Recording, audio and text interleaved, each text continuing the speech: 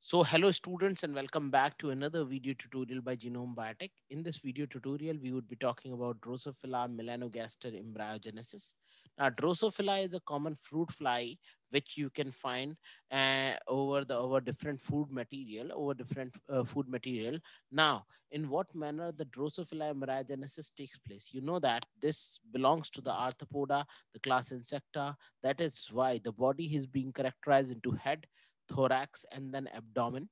There are specific regions which are responsible for the formation of different types of structures in the body. Okay, now in what manner the structural development of Drosophila takes place, that we will have to understand. To understand the process, we must look at how the process of fertilization occurs in the case of Drosophila melanogaster. Fly, Drosophila melanogaster, has been studied extensively as a relatively simple model for cell differentiation in animals. During fertilization, a single So serious. Drosophila melanogaster is commonly referred to as the queen of genetics because it has been extensively studied in the case of genetics as a very simple model organism that we use to study in what manner the process of fertilization takes place, how the different segments of the bodies are being produced. There is a striking similarity between Drosophila and Homo sapiens, humans, because you can find Drosophila is also bilaterally symmetrical as there is a human being. So you can find that why one side of the body is exactly the replica of the other side of the body. Why one copy of eye is present, one facet of eye is present here, why another facet of eye is present here, why one antenna is present here and another antenna is present here. So you can find there is a one-to-one correlation that is being found.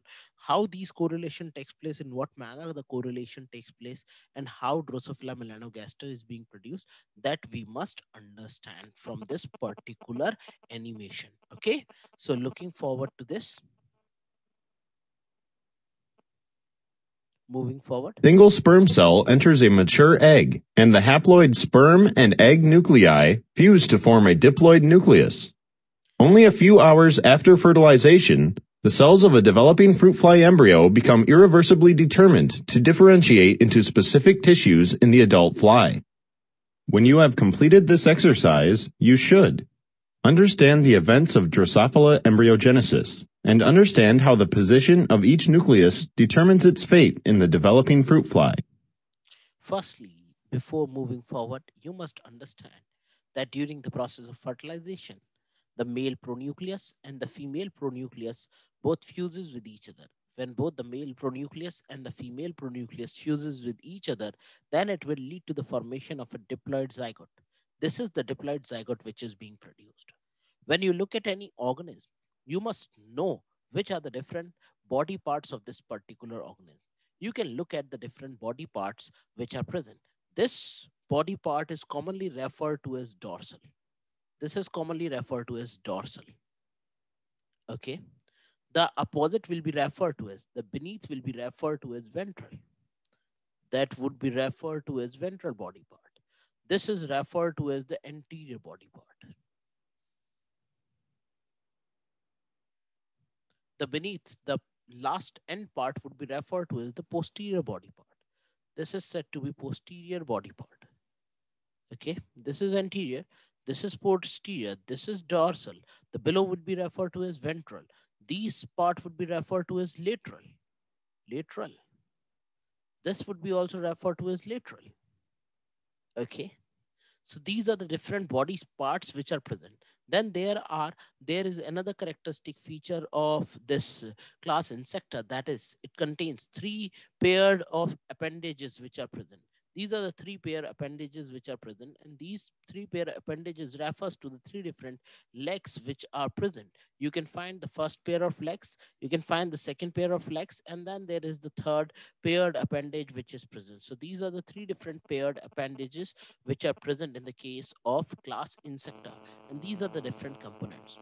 Now see, this is very important. If you look at the regions where the different components of the Drosophila will be produced, there is an mRNA which is present throughout the cytosol. Throughout the cytosol, there is an mRNA which is present. There is an mRNA which is present throughout the cytosol. Throughout the cytosol, there is an mRNA which is present, and these mRNA which are present throughout the cytosol are the result of maternal effect genes. These will be present throughout the cytosol. In the entire cytosol, they would be present. Okay, these will be present throughout the entire cytosol of the egg. These are referred to as maternal effect genes and the maternal mRNA which is present. These are the maternal mRNA which are present. Now, maternal mRNA will lead to the formation of bicoid, hunchback, nanos, caudal genes will determine the anterior and the posterior region of the Drosophila melanogaster. You would be looking at the animation. Just try to look at the animation which is being shown to you, as you would be looking at the animation that has been shown to you, so you can look and visualize that how the animation is going to work.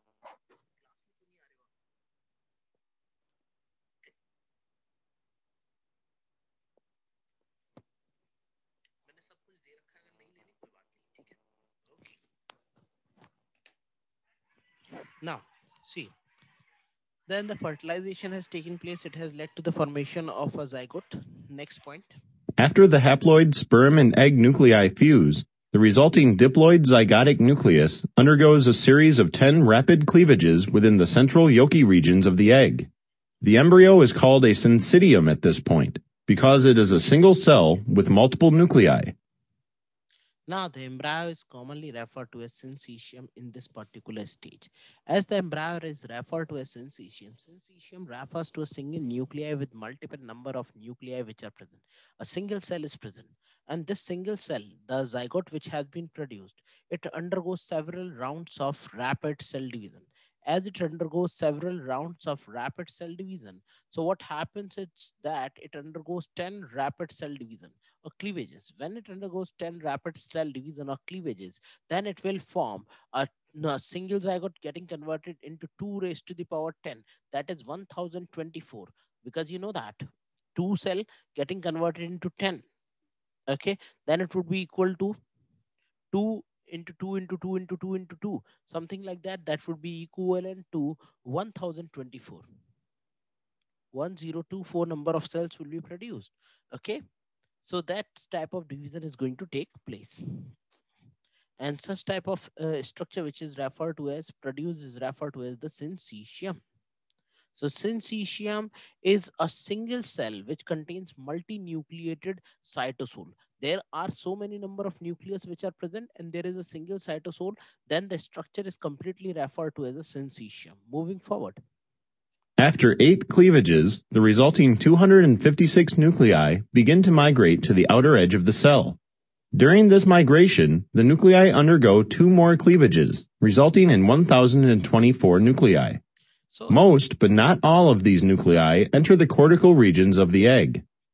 Now still, this is still referred to as a syncytium because the division of the cells has not taken place. You can look here that majority of the nucleus has moved towards the periphery of the egg, and as they are moving towards the periphery of the egg, so they are going to form the structure of the cortex. This is the structure of the cortex that has been produced. Okay, now the nuclei undergo 2 or more cleavage during this migration, which most of the resulting 1024 nuclei enter the cortex of the cell, and this is the cortex region of the cell that has been produced. Moving forward. About 90 minutes after fertilization, the majority of the nuclei have reached the cortex. At this point, the nuclei gain the ability to transcribe RNA polymerase II genes and produce proteins. They undergo another. Now see, the nuclei have gained the ability to control and produce proteins. Okay, now the nuclei will begin to develop a cell wall, a cell membrane over themselves, and they will lead to the formation of a blastocele cavity. Blastocele refers to a hollow ball of cells in which the internal structure is completely hollow, and that is referred to as the blastocele cavity. You have seen the cells have moved towards the periphery. That region would be referred to as the cortex. The central part will be referred to as the medulla region. Okay, moving forward. 3 rounds of cleavage, leading to a dense packing of about 6,000 column-shaped nuclei enclosing the central yolk. Okay, there is a central yolk and there are column-shaped nuclei which have been produced. So there are several different types of column-shaped nuclei which are being produced in the case of Drosophila melanogaster. And there is a centrally present region, and the centrally present region is that of yolk. So here you will get the yolk is present, and there is a peripherally present region where contain large number of nuclei, approximately 6,000 nuclei. 6,000 nuclei are there. These are the nuclei. It is still the syncytium because these are nuclei. These have not developed the plasma membrane. Now they would be developing the plasma membrane over themselves. See this? During a 1 hour period, from 2 to 3 hours after fertilization, cell membranes form between adjacent nuclei. Okay. By 3 These hours, are the different types of cell membranes which are being formed between the adjacent nuclei. As a cell membrane is being formed between the adjacent nuclei, so this will get converted into a wall of cells surrounding the inner yolk. As the cell membrane is being produced, the yolk is being consumed by the cells. As the yolk is being consumed, so there is a hollow cavity which is being produced inside, and that is referred to as the blastocele. hours after fertilization, the embryo has been transformed into a cellular blastoderm, essentially a hollow ball of cells. Okay, so this is a cellular blastoderm that has been produced, and this is referred to as a hollow ball of cell which is being produced. This is the hollow ball of cell which is referred to as the blastoderm or the blastocele cavity. This is the stage that is referred to as morula blastula, and then after the blastula formation, the next stage that we are going to talk about is going to be the gastrula. So moving forward. When the nuclei reach the edge of the cell, they are totipotent, meaning they have not yet taken on a specific identity and can give rise to any cell type. Just after cellularization, however, the nuclei have been irreversibly determined to differentiate into specific tissues in the adult fruit fly. The location of each nucleus determines its fate. Then the nucleus, the position of the nucleus will be determining its fate. This is very important. Previously, the nucleus which were present, they were highly totipotent. Totipotent means they have the ability to form any type of cells. Later on, these got modified. As these got modified, so they got differentiated.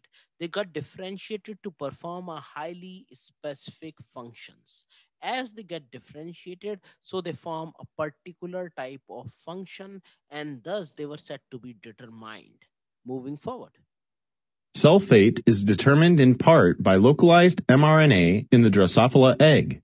Now see this. This is very important. Please try to read this point. The cell fate is determined in part by the localized mRNA in the Drosophila egg. You must understand that there is an mRNA which is already localized within the Drosophila egg. If I'm going to fill this mRNA, it would be something like this. This would be the mRNA that is already filled within the Drosophila egg. Okay, this would be the mRNA that would be filled within the Drosophila egg. This is the mRNA. So there is localized mRNA that is present in the egg. Okay, now this mRNA is going to determine the fate of the egg. How this mRNA is going to determine the fate of the egg? You can look here. Okay, I have made an egg and I have made an mRNA.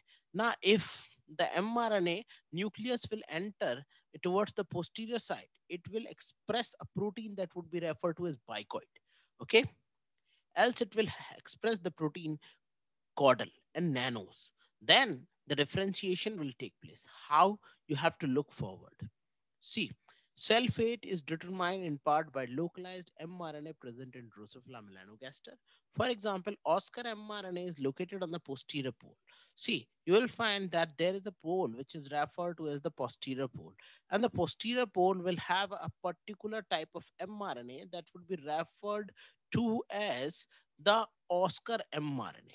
Okay, so the Oscar mRNA, which will be present towards the posterior part of the egg, the Oscar mRNA encode an RNA binding protein that is responsible for the assembly of the polar granules. It will cause the assembly of the polar granules to take place towards the posterior end.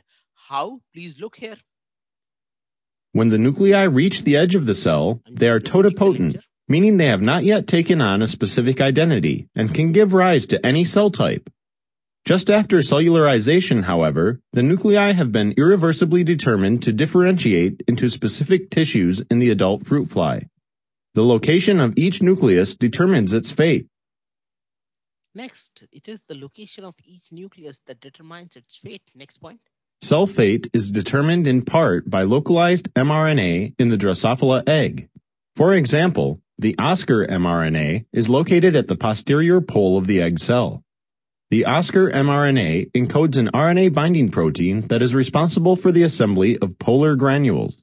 The approximately 30 nuclei that is migrate responsible for the formation of the polar granules. Polar granules are being formed by the Oscar mRNA molecule. The Oscar mRNA molecule is the one that is responsible for the formation of the polar granules. Now, how the polar granules are being formed, that we have to understand. See, Oscar mRNA takes these nucleus and will lead to the formation of the polar granules. See this again, look at here.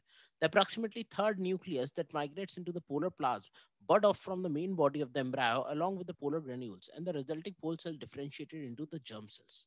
Because there is an Oscar mRNA which is present, Oscar mRNA will uptake the nucleus and will give rise to the germ cells. Look here. Into the polar plasm, bud off of the main body of the embryo along with the polar granules, and the resulting pole cells differentiate into germ cells. There would be the resulting pole cells that would be present, and these pole cells will be germinating to form the germ-line tissue or the germ cells. Okay, next, moving forward. Cell fate is also determined by concentration gradients. Now see, for example, how the cell fate is going to be determined. In what manner the cell fate is going to be determined, which part will become the anterior part, which will become the posterior part, which will become the dorsal, which will become the ventral part, is actually being determined by the concentration gradient of the mRNA and the concentration gradient of the proteins that are present in the egg. That means the determination of formation of head and the determination of formation of the posterior part of the body is predetermined within the egg of the female. The egg of the female, it is predetermined that which part will form the head and which part will form the posterior part. How? Dorsal protein is a regulatory protein that is initially distributed throughout the cytoplasm of the unfertilized egg cell. Now see this. This is an egg, an unfertilized egg. So there is a protein that is present, and that protein is commonly referred to as dorsal protein. This dorsal protein is present throughout the cytoplasm of the egg cell. So there is no issue. It is present throughout the cytoplasm. Now, next point. However, transport of the dorsal protein into nuclei is controlled by a cell signaling molecule called spotzel. Now see, dorsal protein will move into the nuclei which are being produced as a result of fertilization by the action of another protein that is referred to as spotzel protein. Now, the action of this spotzel protein will control how the dorsal protein is going to move into the nucleus. Its expression is different at the nucleus and at the dorsal side and at the ventral side. At the dorsal side, it will not enter into the nucleus. At the ventral side, it will enter into the nucleus. How? Spotzel concentration is highest in the extracellular matrix on the ventral side of the egg cell. See, this concentration gradient leads to higher concentrations of dorsal protein in ventral nuclei, with lower dorsal, because of the presence of spotzel protein towards the ventral side of the fertilized egg. This spotzel protein induces a cell intracellular protein trafficking network that will cause the movement of the protein to take place into the nuclei of the cell present at the ventral surface. So, the dorsal protein will be present within the nuclei of the ventral surface, and on the dorsal surface, it will be present outside the nuclei, that is in the cytosol. Okay, so now we have the clear-cut differentiation of the dorsal protein, which is now present in the case of the ventral nuclei, whereas the dorsal protein is present outside the dorsal nuclei. So there would be a clear-cut differentiation of the expression of the genes present within the nucleus. That is why one side will become the dorsal, another will become the ventral. Next point. This may seem confusing since dorsal protein is found in ventral nuclei.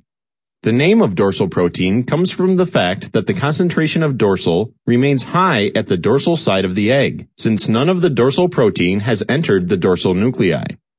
So this is very important. Dorsal protein remains concentration high towards the dorsal side of the egg. And whereas the concentration of dorsal protein in the cytosol falls as it has entered into the nucleus present at the ventral surface. Moving forward. The activation of some genes targeted by the dorsal protein requires peak levels of the dorsal protein, while others can be activated by intermediate and low levels. Now see this. The differentiation of the level of the dorsal protein present at the ventral nuclei will lead to the activation of certain genes. For example, the first set of genes that will be activated will be referred to as twiston. The second set of genes that will be activated will be referred to as rho-on. The third set of genes that will be activated will be referred to as sog-on. So first is twiston, second is rho-on, and the third one set of genes that are being activated in the case of Drosophila melanogaster are referred to as the sog-on gene. So first is twiston, second is rho-on, and the third one is sog-on. So these are the three different types of genes that has been activated. Other proteins can also act on the genes targeted by the dorsal protein, leading to patterns of expression. Now, this will lead to the formation of different organs because certain cells will be expressing the twiston genes, other will be expressing the rho-on genes, the third will be expressing the sog-on genes, and so on. So different pattern of expression will take place, and the anterior part of the body will, and the dorsal surface of the body will get separated from the ventral surface of the Drosophila melanogaster. How well do you understand Drosophila embryogenesis? In this section, you will find out. Now we will have to look at the questions that have been provided from this part of the lecture. So looking at the questions. Question 1. How many times do the diploid nuclei divide before cellularization? So the diploid nucleus has to divide many number of times. You know that the firstly before that it has dividing for 8 number, then it was dividing for 10, and then it was dividing for more than to form 6,000 number of nuclei. Now you have to form 6,000 number of nuclei, and there is a single nuclei dividing in 2, and then so on. So 6,000, we would be requiring 13 round of cell divisions. Correct. Okay, so 13 round of cell division will be required to form 6,000 number of nuclei. First, second, third, fourth, fifth, sixth, seventh, eighth. At the 8th division, see, this is the 8th division where it was forming. Then at the 10th division, there would be 1,024 number of nuclei that would be produced. Okay, 1,000 getting converted into 2,000 to 4,000, 5,000, and then into the 16,000, into the 6,000. Okay, 2 will get converted into 4, and then there would be 6. Next. Question 2. Which of the following represents an embryo in which the nuclei have been determined to differentiate into specific tissues in the adult fruit fly? Now, you look at the 4 embryo. In this, there is no fertilization that has taken place. In this, the fertilization has taken place, but the nuclei have not been differentiated. Nucleus has moved towards the cortex of the cell. In this case, you will see that there are nuclei which are there, which have been divided to form 6,000 number of nuclei. But again, there is no high degree of totipotency, because there is still high degree of totipotency because there is no membrane which is produced. Now, what the question speaks to us is that which of the following represent an embryo in which the nucleus have been determined. Now, in which case the nucleus has been determined? The nucleus has been determined because of the formation of the cell membrane. Okay, there is a question query. Yes, it's absolutely D. You are absolutely correct. Correct. Okay, next. Question 3. What would happen if the Oscar mRNA molecules were deposited at the anterior pole of the egg cell rather than the posterior pole? If the Oscar mRNA are going to be present at the anterior pole rather than at the posterior pole, then the gametic cells will be produced over the head. and not towards the posterior part of the body. Okay, the cells at the posterior end of the body will eventually develop into germ cells. No, the cells at the anterior end of the cell would eventually differentiate into germ cells. Yes, the cells at both the posterior and anterior will eventually differentiate into germ cell. No, the embryo would develop into an adult fruit fly without germ cell. No, because the Oscar mRNA determine where are the gametic cells or germ cells produced. So being present at the anterior cell will eventually differentiate into the germ cells. So the anterior part will will produce the germ cells. Again, Mike, you are absolutely correct with this. Correct. See the development, the different division is taking place. Once the division is taking place, then they will go here. The Oscar mRNA also has the protein that will bind to these cells and will lead to the formation of the germline cells or the gametic cells. So the gametic cells are produced at the head region of the Drosophila. Question 4. You have determined that a particular nucleus on the ventral side of the embryo gives rise to a leg in the adult fruit fly. Okay. What would happen if this nucleus was moved to the dorsal side of the embryo before cellularization? Now, before cellularization, if it is going to move, then nothing is going to happen. There would be no effect that would be produced because still each and every cell is totipotent. So another cell can take its function. But after cellularization, if this would have been deleted or omitted, then that part of the body will not be produced. The nucleus would give rise to a leg, but in the wrong location. No, the nucleus would become programmed similar to the nucleus in its new location. Yes, it can become programmed similar to the type of the nucleus which are present in its new location. The nucleus would give rise to a leg in the normal function. No, the nucleus would give rise to a leg and the structure produced by the nucleus around. The nucleus would give rise to both a leg. No, the nucleus will become programmed similar to the nucleus in its new location. Okay. Correct.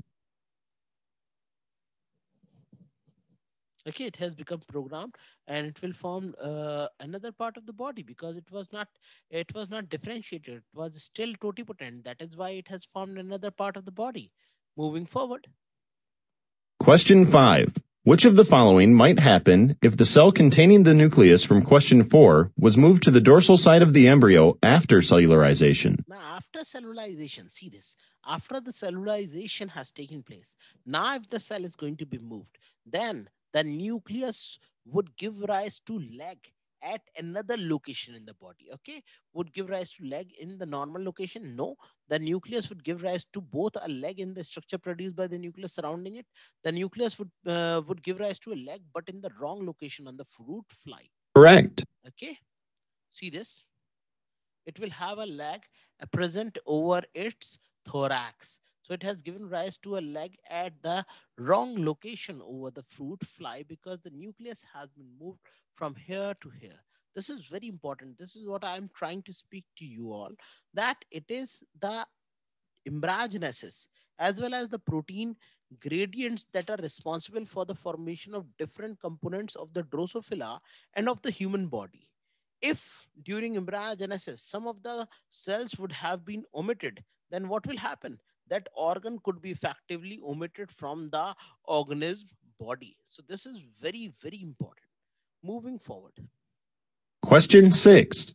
The twist gene is only activated by peak levels of the dorsal protein in the nucleus. Okay. What would happen if the concentration of spotzel was uniformly high around the entire embryo? What will happen if the concentration of dorsal is uniformly high? If the concentration of dorsal is uniformly high, then both the structures will, the above part will also develop dorsal and this part will also develop dorsal. Okay, the twist gene would only be activated in cells on the dorsal side of the embryo.